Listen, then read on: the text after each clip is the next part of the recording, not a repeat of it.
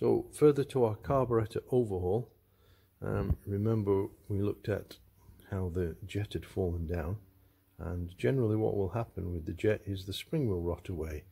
Well, that's really interesting, because as we took the float tops off, can you see the rust in there? Look, the rust that's gone all the way down there, which indicates that each one of the bowls is getting water into them.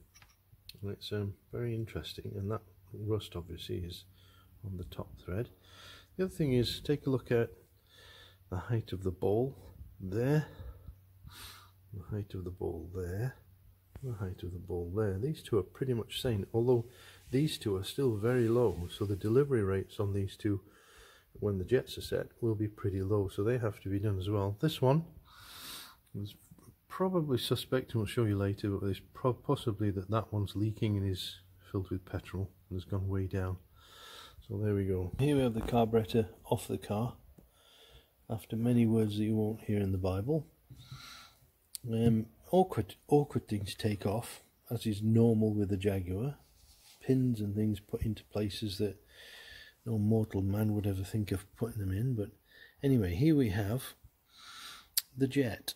So the jet, as you can see, is utterly corroded all the way down its stem. As a comparison, there's the new version, and that's what that one should look like. Even when they're worn, they're normally still very brassy.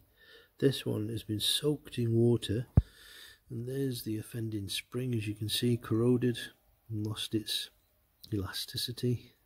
Nasty little thing.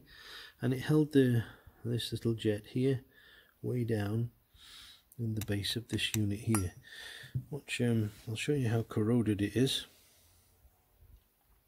So this normally would zip up and down here quite freely, but this, you can't even get the thing in. It's out, but it's incredibly corroded. So the jet and seat has to come out and then be, oh, I've got it stuck now.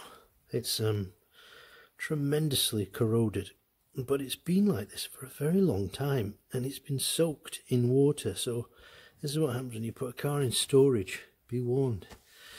So there you go. So next part of this is to rebuild the thing using new parts. Video to follow.